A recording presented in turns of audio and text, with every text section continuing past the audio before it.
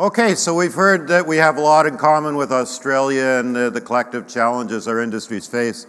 Now I'd like to shift focus a little and get back to something we started on Thursday. Geez, that was just yesterday, and that's film.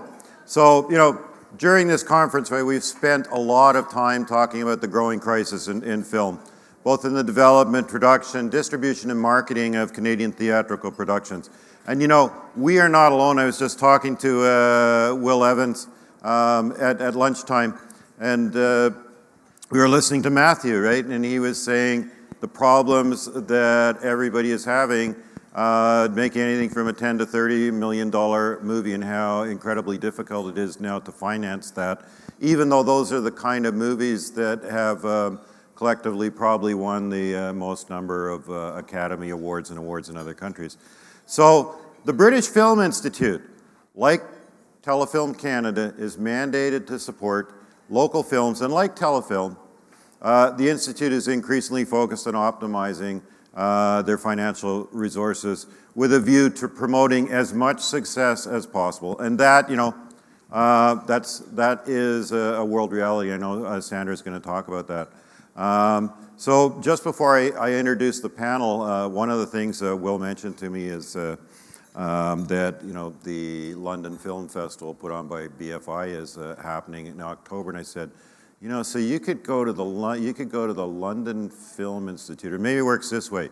If you go to MIPCOM first, come back, drop in London, okay, and even if it's a little London, a little rainy, you know, fire yourself off to the West Coast to a little bit of AFM.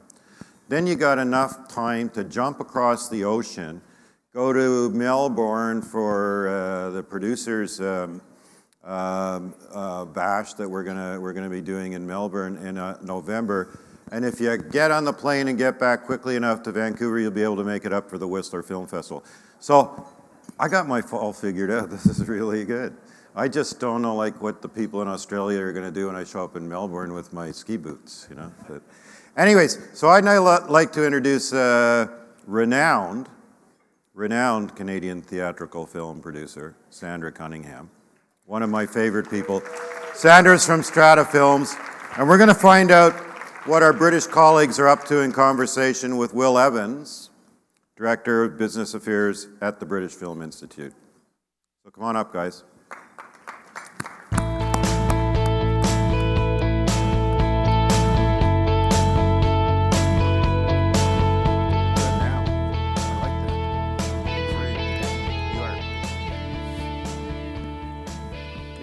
Michael, and first of all, Will, happy International Women's Day. No, thank you very much. Thank you. We thought about him wearing a wig, but we thought there were so many extraordinary women in this room and at this conference, so take a moment to acknowledge the exceptional women in your lives and in this room.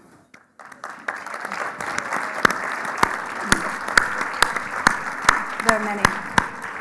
And a particular congratulations to one Pamela Dinsmore, who's been acknowledged today as one of the recipients of the Canadian Women in Communications Awards. And in the primetime theme, she really held her own under fire yesterday on her all-male panel. So congratulations, Pamela. Now, I was reading this morning that apparently the best place to be a female billionaire is China, and the best place to be a female engineer is Estonia.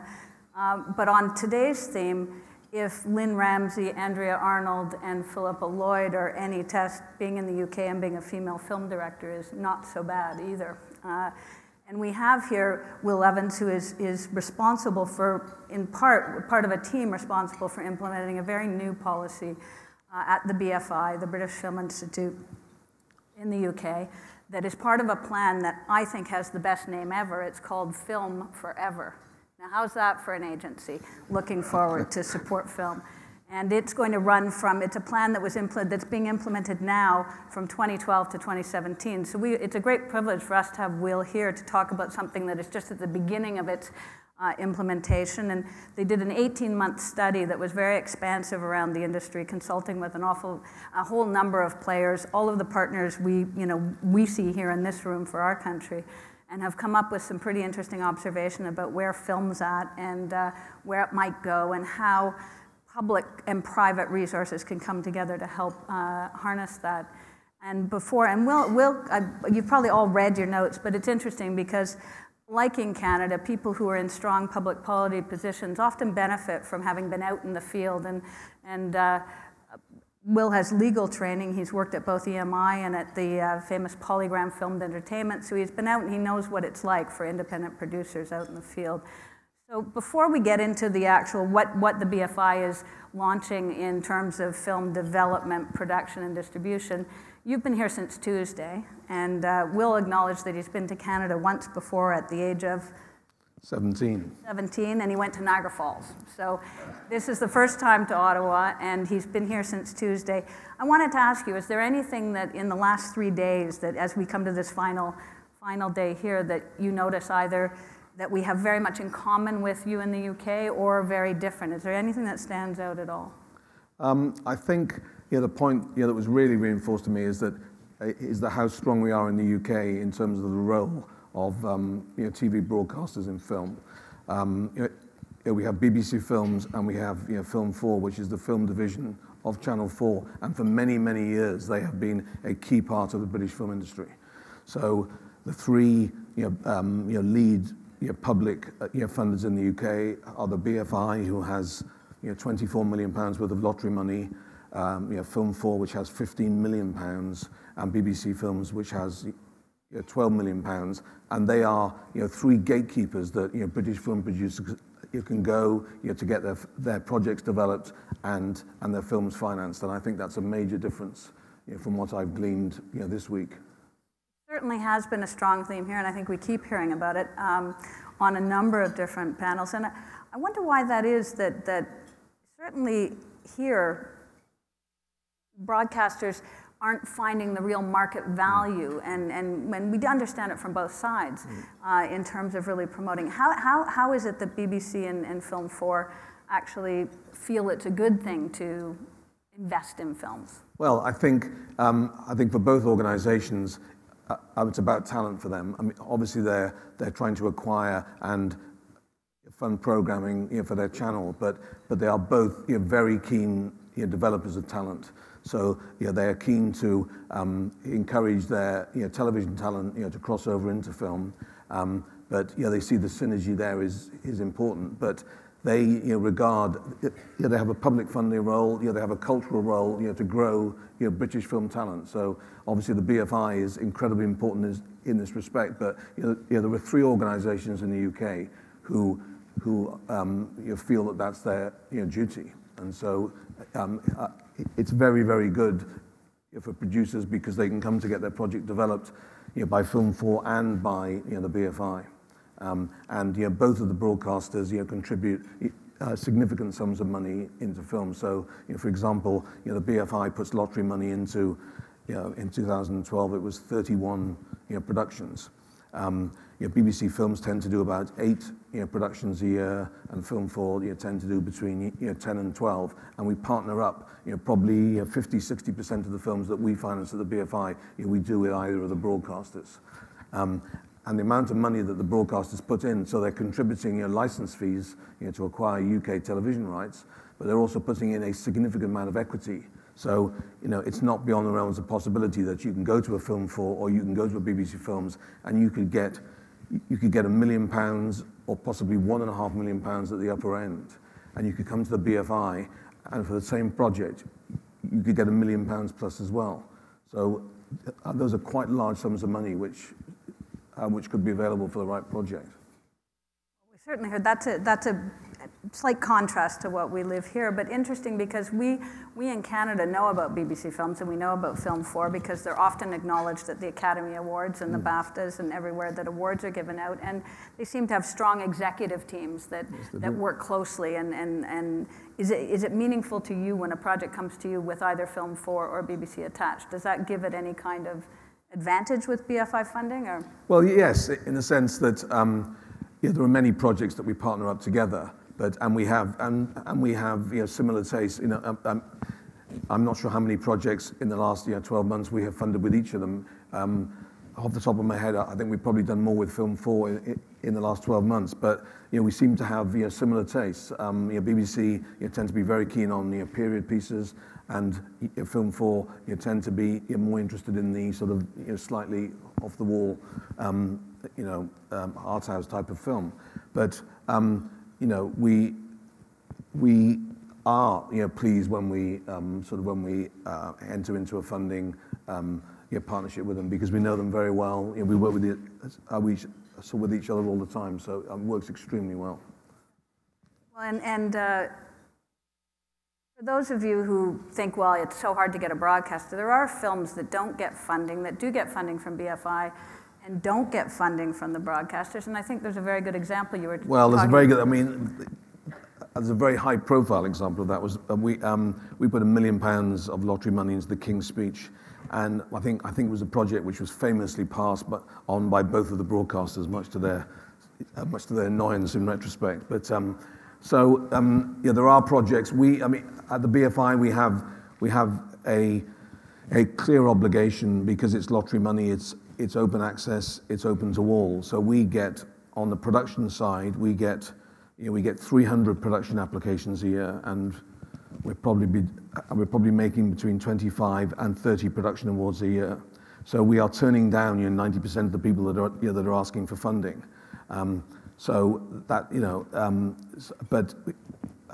and so we have a creative team who is charged with assessing the creative strength of the projects that come to us. But we have a very wide playing field to serve, which is different from the broadcasters, because the broadcasters, because it's not lottery money and it's not open access, we have to have an emphasis on first and second time filmmakers, regional filmmakers, co-productions, auteur filmmakers, diverse filmmakers, and so we have to have an eye on all of these areas, and we don't have any specific quotas for all of these genres, if you like, but we will be criticized if we ignore any particular area. So that's quite a challenging task sometimes. I was curious, as part of we'll get to the Film Forever, which, unlike what's happening in a lot of countries, it seems that in the UK, the BFI is going to have an increased budget year over this plan over the next 5 years. So kudos to yes. Those of you who worked so hard to get yes. to happen. We have. It's interesting, in Canada with Telefilm Canada, there's been a whole sort of revamping of the guidelines for development and production, and I was curious to see with your Film Forever that in the development you've been going towards making producers accountable and responsible and empowering them through slate funding of projects to companies as opposed to individual project funding over the last few years, and that seems to be something that has been working and that you're continuing. I should add that the BFI also does project funding, so you have both. Yes. But maybe you could talk to us a bit about what you found in development. Yes, we spend about £4 million a year in development, which, as Sandra says, is a mixture of single project development. We make about 150 development awards a year. We have about 400 applications for development funding, and as I said, we make about 150. But we also have a thing which is called a Vision Award Scheme. So we are just launching the second iteration of that. The first Vision Award Scheme, which was launched about 3 or 4 years ago, we awarded £75,000 a year for each of 2 years to 15 production companies in the UK, and they're very popular. We give these production companies a lot of autonomy, so they don't have us breathing down their neck in terms of trying to assess how they would spend their money, so they can spend their money. If they want to hire a script editor, they can use the money to do that. They have a lot of autonomy and a lot of freedom to do what they want. And it was quite successful. 2 of the companies that we gave a Vision Award to 3 or 4 years ago, one of them was Seesaw Films, that went on to make The King's Speech and Shame, and another one was Blueprint Pictures, that went on to make The Best Exotic Marigold Hotel, and they've just made 7 Psychopaths. So it was felt by us and also by the industry that these were successful. So we are repeating the experience now. We're going to make another 15 awards of actually slightly increased financing. We've had a lot of applications. I won't tell you how many, but it's considerably more than 100. And we'll be making, as I said, 15 awards. But but that's an initiative which is, which seems to have been extremely welcomed by the industry. And so those companies that present a business plan with a slate of projects, how do they pay the money back? Right. They have an obligation.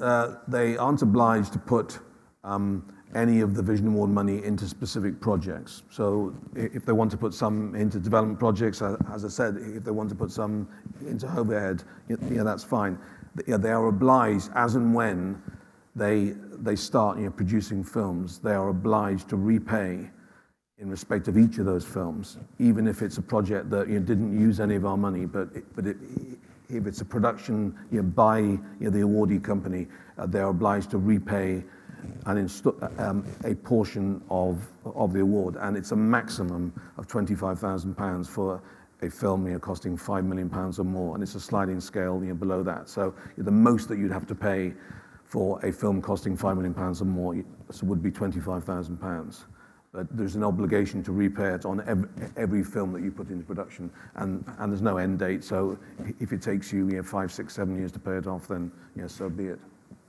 The award now, it was the first time it was implemented, it was £75,000 for a 2-year period, and now that's stepping up to an annual? Yes, it's stepping up to £100,000 a year for 2 years, to 10 companies, so that's £200,000, and £50,000 a year for each of 2 years for 5 more companies. So it's quite a sizable sum of money.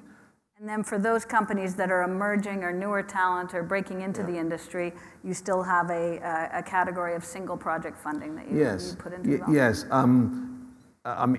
And I think you might have sort of indicated that that the recipients of the Vision Award companies sort of may have been more established companies. That's absolutely not necessarily the case. So, for example, it will all depend on the strength of the application. But if a young, small company is able to establish that they have a particular vision, then we would be very amenable, to giving them an award. But almost certainly, we're keen to target, 3 specific areas as part of Film Forever. One is more British animation. One is more your family films, and the other one is increased documentary. So there is a possibility that, I don't want to preempt sort of what we'll do, but almost certainly one of the awards will go to an animation company, I would think, because that's one of the focus that we want to develop. And then moving into production, it was interesting because I know in Canada there have been increasing efforts to figure out how to define success and how to reward success as a means of trying to grow who we are as an industry and reach out further to audiences. And we've moved from defining success at the box office only to the new guidelines at Telefilm are incorporating this success across many different platforms, again, as a way to acknowledge those films and production companies that actually achieve those successes. You have an interesting component to your production financing and this producer corridor, the producer equity investment, a way of rewarding producers who actually do achieve. And can you talk a bit about what that is and how that... As part of the new Film Forever 5-year plan that we launched last October, we are introducing we are going to carry on doing some previously implemented development and production initiatives, and we're going to introduce some new ones. So really starting on the development side, we're going to introduce, and we're going to start it next month, we're going to recycle development funding back to the producer that paid us back. So that's going to be a new thing, so that if we have a development award and the project is converted, and we had a £50,000 development award from the 1st of April, that £50,000 when it gets paid back to us on the first day of principal photography, instead of being retained by us, it will go into a lockbox in the name of the producer whose film has gone into production, and it will be available to that producer to spend on their further development. So that's a new initiative. We have an initiative called the BFI producer corridor, and from $1, a percentage of our recouped income is earmarked back to the producer, and it's a blended percentage rate of 37.5%. So it starts off being 25% of the money that we get back from $1 until we have recovered half of our money is earmarked for the producer, and then the second half of our recoupment, so that's from 50% to 100%, it's a 50% percentage. So overall, it's a blended percentage rate of 37.5%. And just to give you an example of that, we put £1 million into the film, The Iron Lady, which was very successful. There was a 37.5% producer corridor for that producer, who was called Damien Jones. We got to the point where we had recouped our money, but we had only recouped £625,000 because £375,000 was in a lockbox for the producer of the film, and he has already been accessing it for his further development, and in fact he has fully financed a micro-budget film of £100,000 in the UK.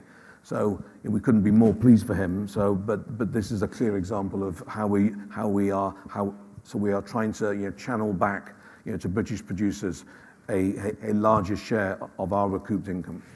That's interesting. So that's not you stepping back once you've recouped to a lesser equity position. This is you giving first dollar back to producers. Yes. So we have that initiative. We also have the initiative which is the producer equity entitlement. So we encourage, and it's not just we, it's also the other two broadcasters, encourage the producer being allowed to receive their own producer equity in the film, which is equivalent, which is equal to the amount of the UK tax credit in the finance plan for the film. I understand you have a similar. Ours is similar, yes. Yeah. Yes. And the next initiative that we're going to launch, it's going to be called a joint venture fund. As part of the film policy review, there's a recommendation that an initiative should be undertaken to try and bring UK distributors and film producers closer together in some sort of joint venture arrangement. So we're going to launch this new initiative on a trial basis initially, whereby if somebody comes to get funding from us, and ordinarily our lottery award is equity, but if they have a UK distributor who's putting up an MG for a film, for their film, and it might not be at a sufficiently high level, they could say to us, well, look, you were going to give us £1 million for our film. We would like to treat some of that £1 million as our contribution to the UK minimum guarantee. So what the producer will do is that they will be able to elect to take some of our money to take to the UK distributor to top up the MG. As a result of that, there will be a joint venture arrangement between the UK distributor and the producer, which will unlock an earlier share of distribution revenues between the two parties. So this is a brand new idea. We haven't started it yet, but people are very excited about it. Producers are very excited about it because it will give them an earlier taste of revenues on their films that is currently not available to them, and UK distributors are also interested because it will reduce their upfront risk, because instead of putting it up or having to contemplate putting up an MG for perhaps £400,000, they might put up an MG for half that. Well, so that's interesting. So to be clear, the BFI will be investing in the producer who contributes MG. Yes. And it sounds like that might reduce what the distributor might put up. The overall MG may not change, but it'll distribute the balance. But at the same time, the MG, as it gets recouped in the normal position, recoups to the producer? Yes. I mean, that portion of it which is funded by. We're keen not to use our public money to take commercial money off the table. So I think this is more likely to lend itself to films whereby a UK distributor is perhaps a little nervous that so it's not really going to apply to the more commercial films. It's going to apply to the less commercial films where perhaps the UK distributor is more nervous at stepping up to the level that is required in the finance plan for the film.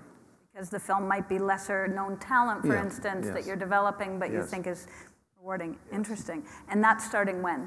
Well, we're going to trial 6 films with 6 different producers and 6 different distributors. So certainly by the end of this year, we'll have 2 or 3 under our belt, I think, really. Now, with films like in the past, just in the recent past, The Slumdog Millionaire, you mentioned Iron Lady, King's Speech, you must do pretty well on recoupment. How big a priority is it for you? Well, our recoupment target for the BFI Film Fund is set at about 20 to 25%. So, as I said before, we have a responsibility to serve a very wide range of British filmmaking talent. So we are investing in some films that we know our recruitment is going to be nil from the start, but we're doing it for other reasons. But that's fine. But that's part of our role. And then we can invest in a film like The King's Speech, whereby we can make many times back what our original investment is. So it's a mix of recruitment. But I would say, as we are sort of running at what our target is, which is about 20%. But that's 20% across the board of the whole of the film fund, which is development, production, and distribution. The film fund looks after this. I should say this distribution fund. We have £4 million a year for distribution, and we make P&A awards to UK distributors for British films, but also for specialised film, and we've been doing this for 4 or 5 years. So the cream of foreign language films. We make awards to UK distributors that want to widen the release. So we made an award to Amor a few months ago, but that's an important part. And I was talking to someone the other day about this in Canada, and they're saying, well, why do you do that? It's, well, we do it because we want to widen the choice of films for audiences in the UK. And to us, it doesn't matter that they're not British films. If they are an outstanding Spanish film or an outstanding Japanese film, we feel that it's important. Excellent. So just lastly, in your move from Polygram to the UK Film Council, how are you enjoying it at the BFI? Yes, it's great, actually. I mean, it's a very, very important time for the BFI. 2 years ago, the UK Film Council, which was the previous lottery film distributor, was closed down by the government, and they transferred the lottery film obligations over to the BFI. The BFI is an organisation which was well regarded in the UK. It's been in business for over 80 years. It does a lot of things. Principally looks after the nation's film archive. But as I said, 2 years ago, it had bolted on to it this rather high-profile, fast-moving lottery film distribution. So it has. Now the BFI is the single lead agency for film in the UK. So we call it the new BFI. I mean, we haven't changed the name, but it's very much the new BFI. It's a different animal to what it was before, but it's a significant organisation which, as I said, our 5-year plan that we've launched has been very well received by the industry. It has a lot of parts to it, not just on production development, but we're putting a lot of money into film education in the UK for 5 to 19-year-olds, and also we are going to digitise 10,000 titles, film and television, 5,000 of our own archive titles and 5,000 other titles, which we hope to make available to the public in the years to come. So it's quite a wide brief. Well, in a country that's brought us Harry Potter, Les Mis, Slumdog Millionaire, and Andrea Arnold's Wuthering Heights, we tend to look at Britain as the colonials that we are, as definitely the big brother. And it's very rewarding to hear that some of the issues for young filmmakers coming out and trying to do those first films or second films, or that there is a body like the BFI making policy to support that. And thanks very much for joining us in Canada. No, thank you for inviting me. Thank you.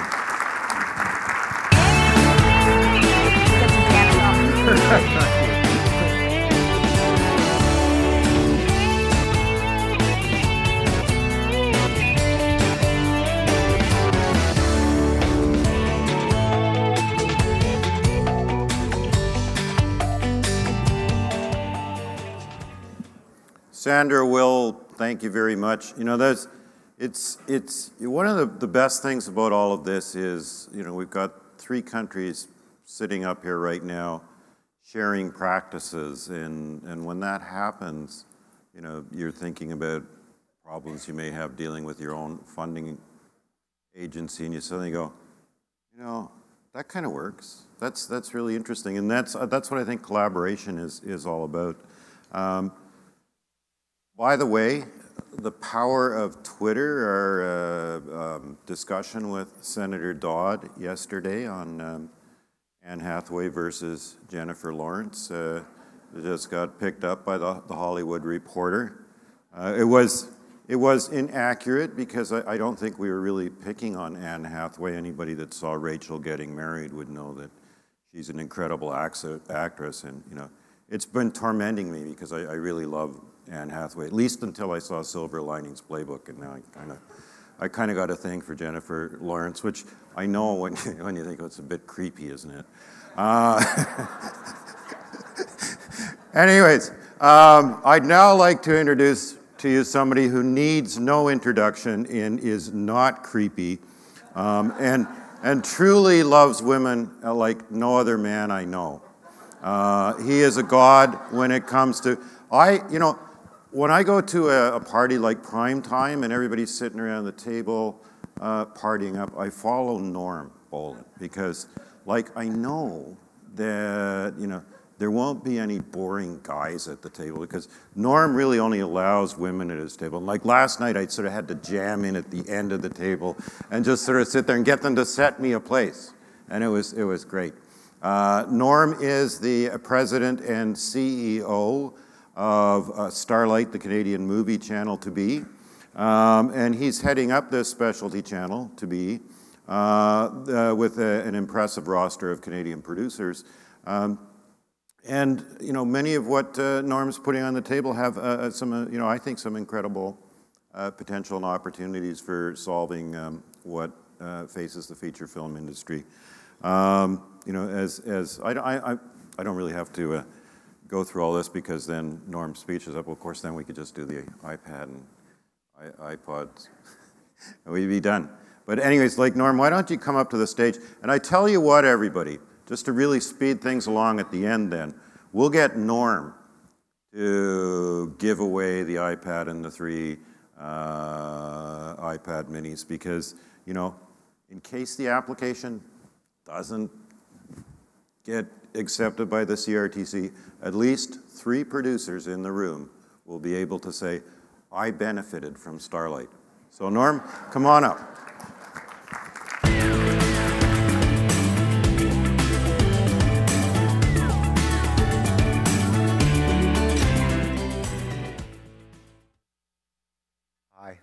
Hi, I guess I can do the walking around thing too, eh?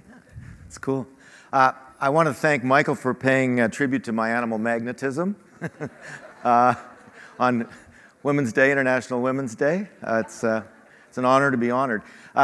Thank you, Michael. Thank you, Mark Seguin. Thank you, Anne Truman. Thank you, all the team at CMPA for making this such a successful event again. Congratulations to all of you for having this.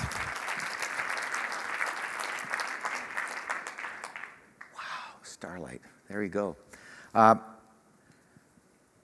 last time I was on this podium, I thought would be the last time forever that I would be on this podium because I was stepping down as the president and CEO of this organization. And here, I find myself here again. When I was a kid, growing up in Saskatchewan, I really liked cowboy movies. And this experience of being back on this stage today makes me think of one of my favorite lines from a cowboy movie, and that is, I just got to know how to quit you. I don't know how to quit you. And for some reason, I can't quit this place. It's strange. My daughter does reality therapy on me. She says, Dad, your retirements are a dime a dozen. And she's right. I keep getting seduced back into this industry. And why? Because there are interesting projects to work on, and Starlight's such a project for me. It's something that fits me. It fills a gap in Canada's broadcasting system, and it fits the CMPA too, because it stands for what the Broadcasting Act stands for, and that's putting Canadian content first. I'm going to tell you about a few highlights of Starlight. It's a very brief presentation. And first thing I'll tell you is we have an application in front of the CRTC. We filed the application in June. We just had an outpouring of supportive interventions from many people in this room. And we're now going into the final stages of preparing for the hearing, which will take place in April. At that time, we will go before the Commission and make our case. And it'll be a very combative experience. Those of you who saw the Lantos Pam Dinsmore session yesterday will know that there are many differences of opinion about this. It's very polarizing, and it's something that's going to be quite engaging. People are telling me they're already lining up to get tickets for this. In recognition of this, when we get the license, I'm going to create a new series. It's going to be a nightly series hosted by Robert Lantos and Pam Dinsmore. And I think it could really work. These are the people behind Startlight, some of the most distinguished filmmakers and distributors in the country, and I'm very proud to be working with them. And I've found, since I've gone into this role, that these people are incredibly passionate about Startlight. And you'll see that when I show the video later. They are getting behind this because they believe it fills an important need in our system, and I agree with that. You know, the CMPA's successful push for new CanCon rules in the group licensing proceedings last couple years had a major impact on our industry. And we're seeing something of a renaissance in Canadian drama production. In fact, the drama business in Canada is thriving. But the same cannot be said for feature films, despite years of intense lobbying by the CMPA and by others.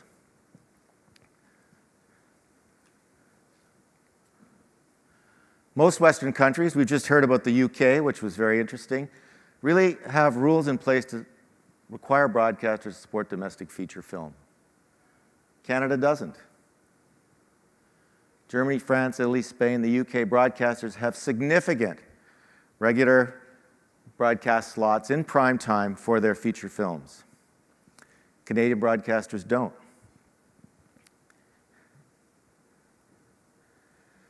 I believe that Canadian feature films have become virtual orphans in our broadcasting system. You'll hear people argue that that's not the case, but the data shows otherwise. Global, CTV, and City do not run Canadian theatrical feature films at all. Over a 7-year period, 2004 to 2011, Canadian theatrical features on relevant English specialty services, and I've removed services like Hustler and Playboy and stuff like that because I don't consider them to be relevant specialty services, have declined from 3.3% to 1% of the schedules. That's a significant decline. Even more telling, on our movie channels, the pay TV premium channels, we've seen a decline from 13% to 5.2% of schedule. Those are the latest figures that we could get. Now, commercial broadcasters have their own reasons for this, and I'm not challenging that. I was a broadcaster, and I understand it is extremely difficult to market and promote feature films. Why is that? Because they're one-offs. It's much easier to market, promote, and publicize episodic, long-running series. If you've got a series that runs for 4 or 5 years, you've built up incredible brand equity. The people know what they're watching. They tune in for it. It becomes a regular part of their viewing lives. But to take a feature film, particularly a Canadian feature film, which has very limited theatrical release and doesn't get the kind of buzz that big American blockbuster films get, it's very, very hard to pull an audience to that, and it's very expensive. So the broadcasters have moved away from that. Broadcasters have also said to me and to others that Canadians don't really want to watch feature films, and I believe there's a bit of a tautology there. If you're not marketing and promoting and scheduling Canadian feature films, it's very hard for people to get very excited about them. And I think broadcasters used to say people weren't very much interested in Canadian drama either, and that it was a bit of a lost cause for them, and they had to focus more on foreign programming. When the CRTC changed the rules for conventional television recently and required them to spend on programming of national interest and schedule it in prime time, we saw a huge, huge impact. We saw a renaissance because people are being exposed to more drama, it's being promoted more appropriately, it's been advertised more appropriately, it's being scheduled more appropriately, and that's paid off big time, not only in terms of domestic viewing of our films, but international as well, which is one of the things we are all concerned about, and everybody's been concerned about here at this conference. So again, to the issue of what do Canadians want to watch. So we did our own studies, but Heritage did a study. 90% of respondents agreed that Canadians should have access to Canadian feature films. 73% of the respondents in that CRTC study said that Canadian broadcasters should show more Canadian feature films on television. People prefer to watch film on television more than they do in the theaters. That's what they say. And we did our own study, and around 65% of the Canadians we surveyed, and it was done by an arm's length organization, said they would be willing to pay 90 cents a month for a Canadian movie channel. Now, Startlight is asking for a fee of 45 cents a month. That would be our wholesale fee. The cable companies and the satellite companies typically would mark that up to 90 cents a month. So that's why we asked the survey question that way. But it's not absolutely necessary that the cable companies take 100% markup on our channel if they choose to do otherwise. Startlight will be a home for Canadian features. Startlight is designed to make an exceptional contribution to the broadcasting system, and that's the high bar that we have to jump over in order to satisfy the CRTC.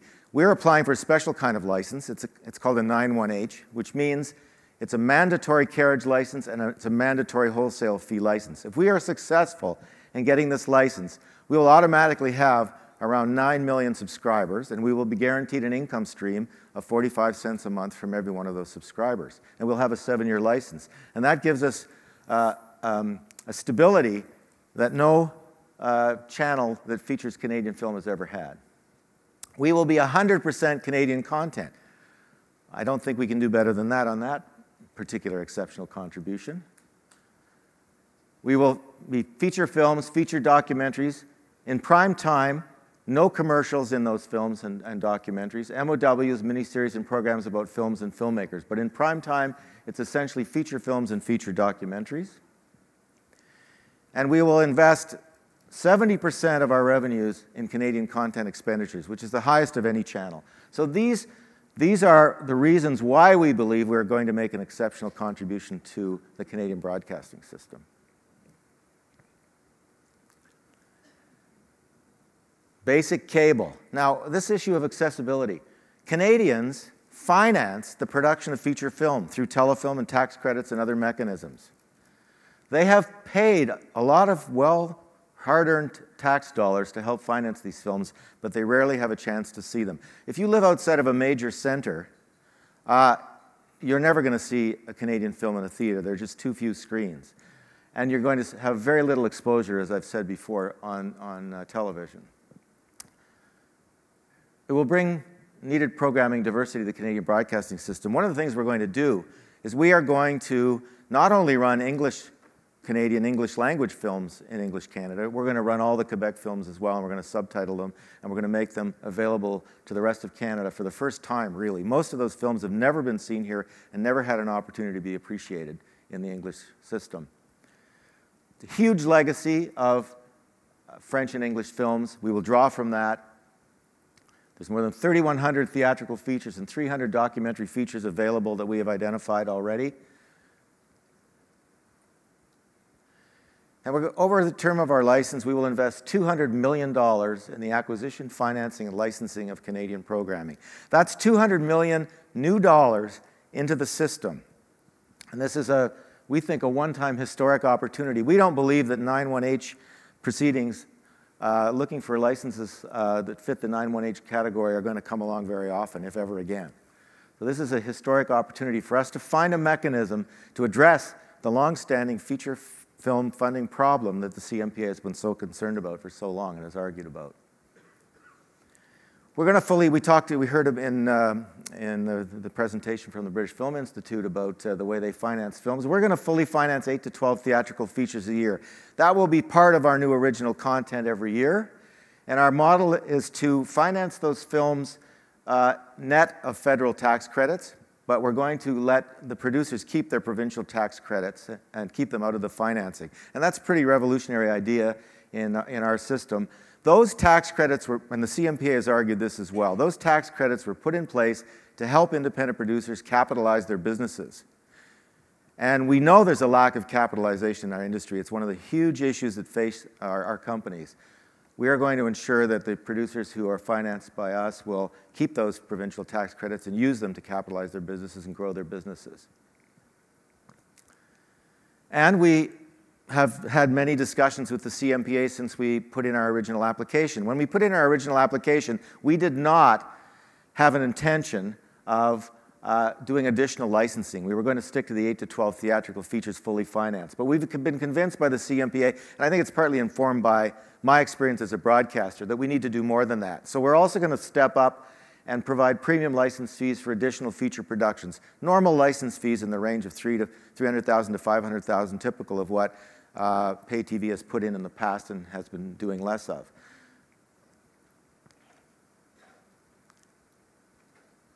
Oh, this is where we play the video. This is a video we put together for an event we had around the Screen Awards the other day. It was very gratifying to see the Screen Awards pull such a big audience on CBC relative to what was expected. And I think the blending of film and television in one award ceremony was a great idea. We had a brunch for supporters of Startlight as part of the Screen Awards, and we made this video for that, and we made it for this event, and I hope you like it. Oh, sorry, there was another slide. Only independent producers will be able to apply to the fund. For theatrical feature films and documentaries. That was another thing. We never originally were going to do feature documentaries, and we were convinced by the doc organization that we should open that up to feature documentaries, and so we have. And one of the big challenges, people have said, well, isn't this just, you know, Robert Lantos and Niamh Fishman and all those guys are setting this up and so that they can just have all the money and use it for themselves? And that was one of the biggest criticisms that was made. We're committing that none of the investors in Startlight, including all those filmmaker investors, will be eligible to produce for the fund. And they're going to be frozen out of that fund. So it's not a self-serving application in that sense. And this is something that I could hardly be a hypocrite on this, since I negotiated with my colleagues at the CMPA the terms of trade agreement with the commercial broadcasters. And so it's a value I believe in. It's something I think is very important to our industry, and I'm committed to negotiating a terms of trade agreement with the CMPA, and one that won't do anything to erode the existing agreement, which has a most favored nations clause in it. And we know that's a fundamental principle for the CMPA. Now, I think we can play the video.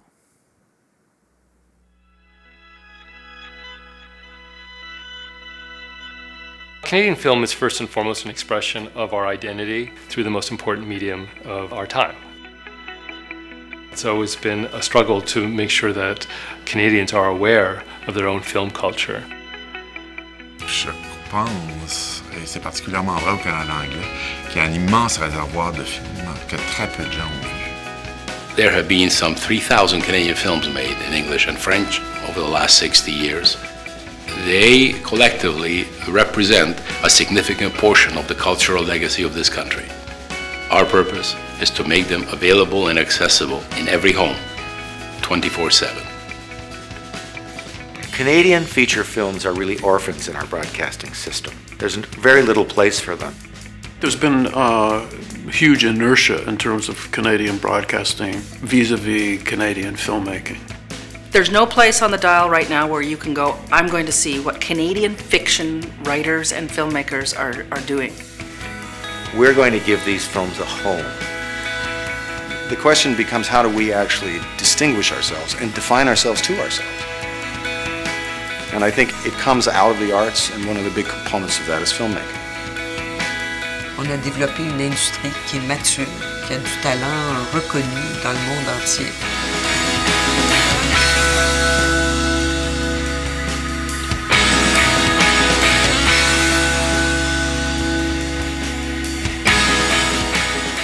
Notre cinéma à l'international, ils sont parfois plus appréciés et plus connus à l'international qu'à l'intérieur de leur propre territoire. Some of the top filmmakers in Canada are backing this channel and investing in it to make it happen because they believe in it. They're all people whose lives have been intertwined with making films in Canada that are competitive worldwide. We make different kinds of films, but we are all in the same boat when it comes to our excitement about the Startlight concept. I think that really says something about how much has been missing in terms of Canadian television. I think we're at a point collectively where we're prepared to try and use our reputations to protect, enshrine, celebrate, archive, and present this culture to a public.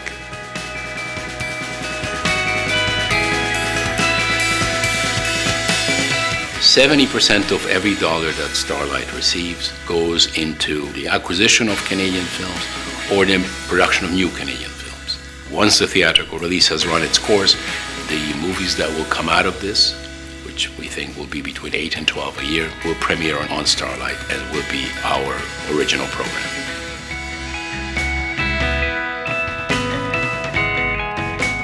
Startlight will be on basic cable, and that means that anyone who has cable or satellite in Canada will have access to these Canadian films. I think for any Canadian, this is incredible value. They're going to get this whole world of cinema, which is both historical and contemporary and looking to the future. This one channel is dependable. You will go to it, and every time you go to it, every day, every hour of every day, you know there's going to be something there for you to watch. And it's something that you're going to want to see because it is talking to you about your own country. C'est un bargain. C'est vraiment quelque chose qui vaut la peine d'être fait. The key to more success for Canadian film is to make those films accessible to mass audiences. That will create much more interest and support for Canadian film and recognition of its quality, which is very high. I think it's a very culturally significant channel that we should have in our dial. Les gens vont découvrir une extrême richesse de films. C'est une opportunité pour le public d'avoir accès aux talents, autant du Québec que du Canada anglais. Avoir accès à leurs films sur Startlight et qu'ils vont voir leurs films, ils vont les aimer. I think the idea of the channel is timely and utterly necessary. It's very forward-looking, very futuristic, and very exciting.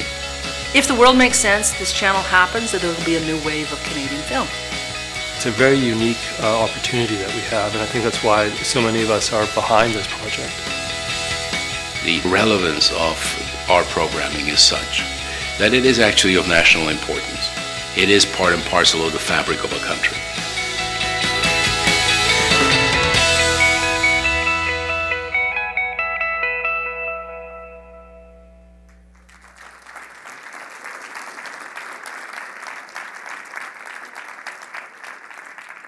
So I think you can see why I'm excited about this idea. I think it's a bold idea.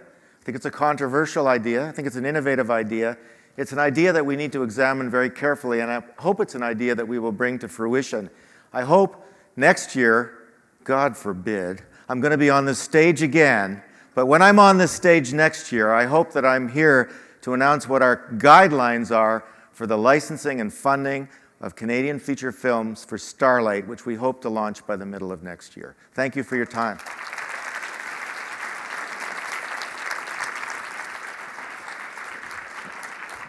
iPads. Stephen, we got to get Stephen up. You're going to pick some. Sure. Okay, so we need Stephen Ellis. One last go at it. So, Norm, just to sum what you said, if there's no place to find our heritage, there's no compass to build a future from. Something like that? Yeah, something like that. I'll write that for you by the time we get to the hearing. How's that? It's a great idea. You know, it is a great idea. I was looking at so many of those films, and they gave me flashbacks, some of them because they were in the 70s.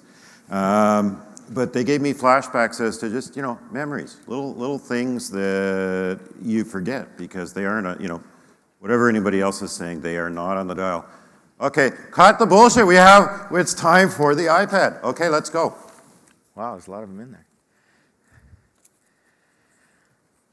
Carol Cooper, Canadian Retransmission Collective.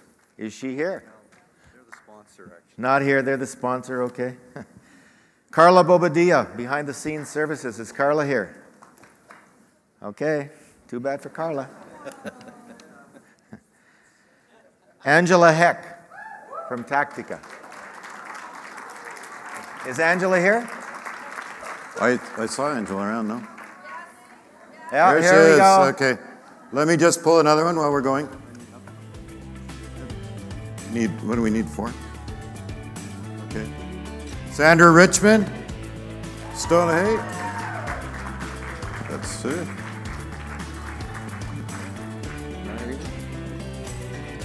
Jordy Randall, 724. Is Jordy here? Angela's first. I guess she gets the iPad. Here we go. Pardon? What about Mark Thompson, CBC? Okay. Mark, don't get up anyways. No terms of trade, no iPod. No. Patrick Watt. By the way, Sandra's a 2-time winner. She won last year as well. I want to know what she's doing right.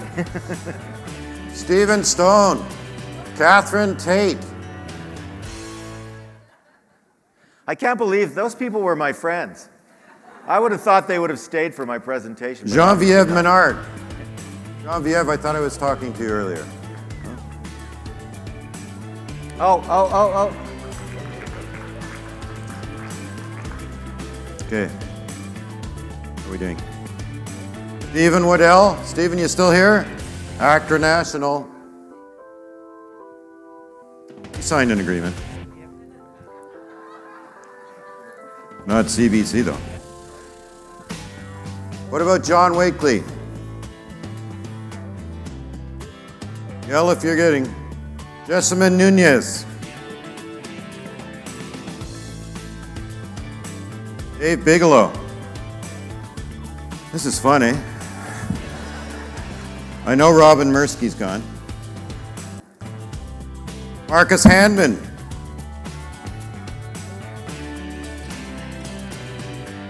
Anya Lahiri. Next year they're giving away a car. Donna Zuklinski. Oh, we got her. How are we doing? Is that the last one?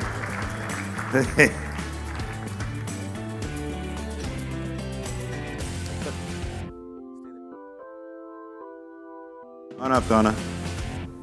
So, oh, that's too bad. The last one was Lisa Clarkson, CBC, but we're out of iPods.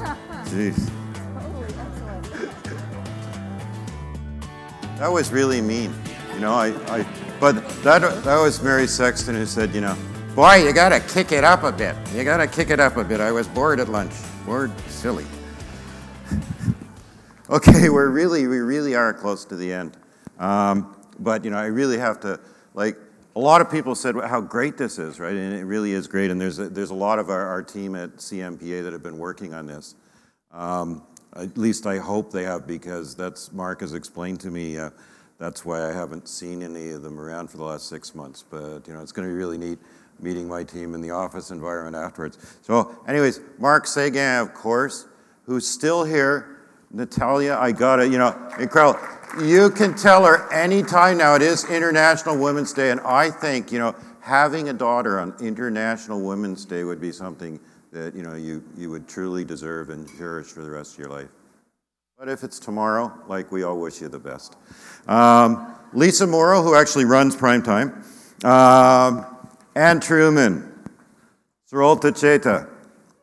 Priya Rao from outside, who I've worked with Banff and who really put together all the speakers here. Thank you, Priya. All the Hot Talks guys like Jen on International Women's Day. I'm sorry, I apologize. All the Hot Talks gang, Jen and Adam. Edith Landerville, my assistant. Thank you, Edith. Angela Tupper. And last but not least, I think we all should give a big hand to the didgeridoo guy, our regulatory man, Jay Thompson.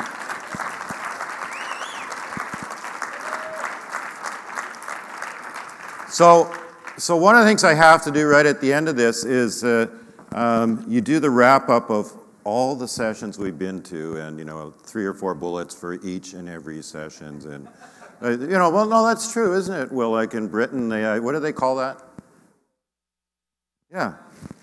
Yeah. So, but we're not going to quite do that. But so a couple of thoughts that did strike me, and I'll go through them really quickly, and by that I mean really quickly. So, I think number one, right, global. You know, if we look, it really is more than glass half full, and it's, you know, global demand really does mean global opportunities, and that presents opportunities to partner. We talked a lot about internationally, but I think we have to think across platforms to the people that are working, you know, from software to new platforms, and as it was suggested yesterday, particularly mobile. Number two, you know, the demand for video is insatiable as it is unlimited, but I think the packaging and presentation is changing, so we have to adapt the skills. And to me, that means that mentoring has really become interactive in the sense of it's 2 ways, because I think the younger generation has as much to mentor a lot of the traditional producers as the traditional producers have to give to them. So government gets it. I mean, it's really great to hear, and it's not just in this country, but in many worlds, that governments really do understand that, film and TV and online video in total is critical, not just to your heritage, but to economic development and to global competitiveness and a future for our children. And that, that is really big, so they get it. It's too bad that they finally got it just as they ran out of money, but nothing works perfectly in this world. So, and the other message I think from the CRTC chair is we can help you a certain way, right? We can take you partway down the path, but at the end of the day, it still starts with the story and the talent to deliver that story. And I think, increasingly, as we all know, it's going to be the audience that determines what gets created. And what we learned in one of the sessions today is the audience is going to help tell the commissioner what gets created even before it has been developed. And they're going to do that through big data and analytics. And that's why this is all a new world, but what a huge opportunity. All we've got to do is change everything. It's like a line from Firesign Theatre, who some of you may not know, and probably healthier for it, but everything is wrong. And that's part one, and part two is how can you be in two places at once when you're not anywhere at all. If you figure all that out, then we've got the model for the success, okay? So lastly, second lastly, I really want to thank the rest of our sponsors for their support. It's a long list, but I really want to take the time to make sure each of them know that we valued their sponsorship too. So our bronze sponsors are ACTRA, Alberta Film, the Bell Fund, BFL Canada Risk and Insurance Services, Canada Film Capital, the CBC, the Canadian Wireless Telecommunications Association, Cineplex, the Canadian Retransmission Collective, the Directors Guild of Ontario, Entertainment Partners Canada, Epitome Pictures, GPAC Entertainment, National Bank, Ontario Media Development Corporation, On-Screen Manitoba, Panavision Canada, Playback Magazine, Premiere, Bobine, Reel One, Entertainment, PS Production Services, Royal Bank of Canada, 724 Films, and Technicolor.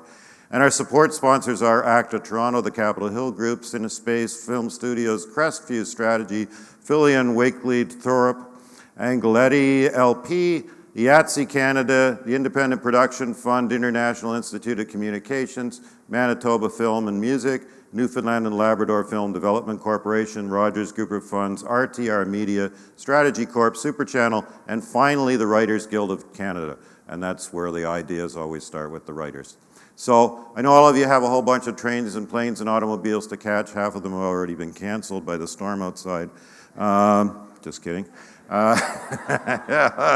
You're from Toronto. You know what happens. Thank you for ascending. Circle March 5th to 7th, 2014 in your calendars for next year's calendars. Have a safe trip home. And for me, my first prime time, I met so many cool people the last 3 days that I really want to thank you. And I'm so happy I got to know so many of you. So let's do this again soon. Thank you very much, and thank you to the team. What a huge success.